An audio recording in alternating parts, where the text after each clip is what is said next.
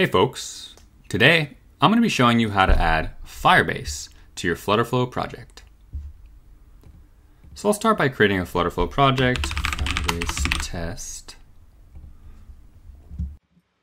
Okay, so let's go to Firebase and get started. So we'll create a project.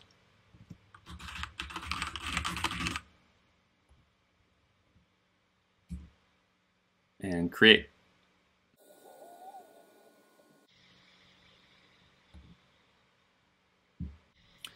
Okay, so now that we've created our project, the first thing we need to do is give FlutterFlow access.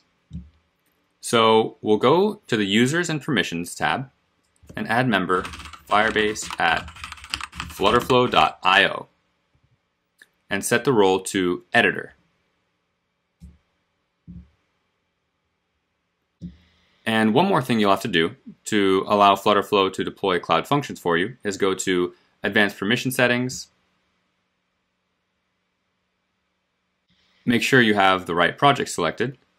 Look at Firebase at flutterflow.io and add two more roles, which are the Cloud Functions Admin and the Service Account User roles. And this one you may have to scroll down for. And press Save. Perfect. Now, the next step is to configure Firestore. So this is your actual database if you want to use the Firestore database for your project. So go to Create Database. You can start in test mode for the permissions, and then choose your location. So whatever makes the most sense for you, and hit Enable.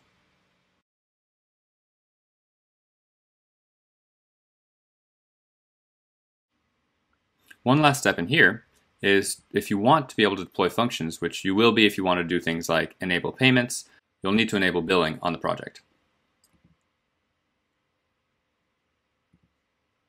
And with that, we're done. So the only last step left is to take this project ID and add it here in the Firebase tab in FlutterFlow. You copy paste and link project.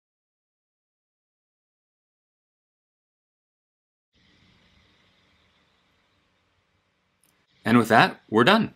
You've successfully created a Firebase project and linked it to FlutterFlow. Thanks, and see you next time.